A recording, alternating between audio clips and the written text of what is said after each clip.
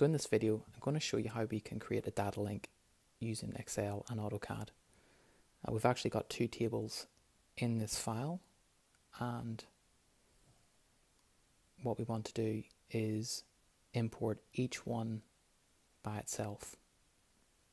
So to do this, what we'll do is create a range name for each table. It'll just make it easier to import. We'll just call this one Table 1.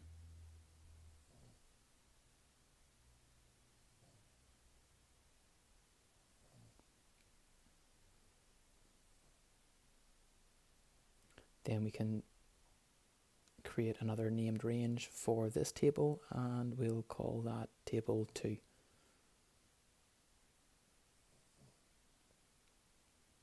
Save the document, and that should be all we need to do right now with our Excel file.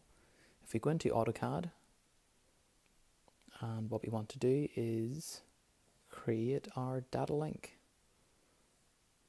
So we go to Insert Table, and we want to insert the table from the data link. We create a new Excel data link.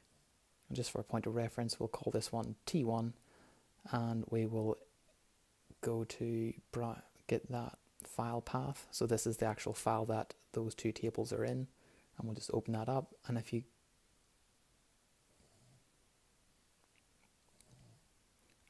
you can actually import the entire sheet, but we don't want to do that. What we want to do in this case is import each specific table. So you can see that there's a named range there called Table 1. The preview box isn't entirely working properly, but we can just go ahead and import that. Click OK. There it is, just the Table 1.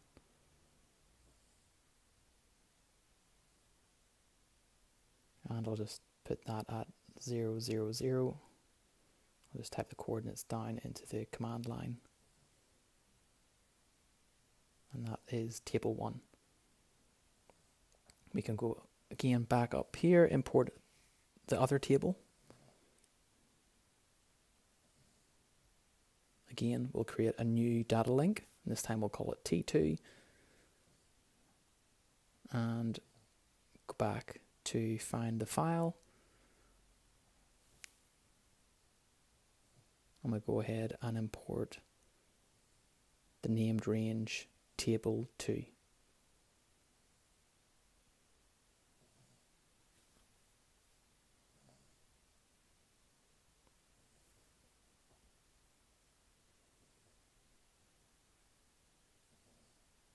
I'll just offset that. And that's it. You have two individual data links created.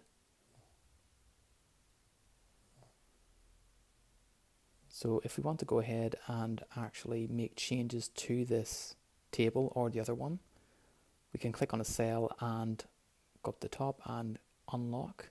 That way we can make changes to each cell.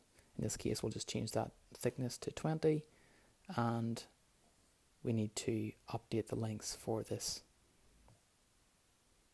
So what we can do is right click on the cell,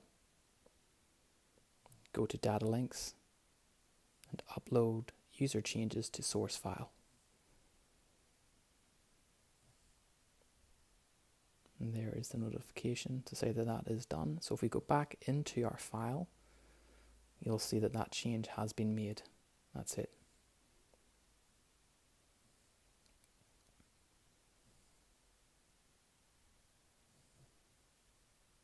Now if we go over to the other table, and if we make a change here, we'll just change that quantity to 5. We'll save the file, close out of it, and then we can update this table. So again, we'll right click on a cell, download changes from source file, and you'll see that that will have been updated. And that's it. It's easy as that. If you find this video helpful, please give it a like and subscribe.